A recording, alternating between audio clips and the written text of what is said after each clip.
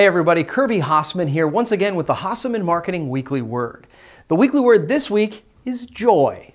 I gotta tell you, way too many companies this day and age are worried about customer satisfaction and not nearly enough are focused on creating joy. You want to have a dedicated customer base, you want to have a growing, thriving business, you want to create a business that absolutely skyrockets referrals, create joy. Do the little things that make a huge difference in a customer's life, and by doing so, you'll create joy.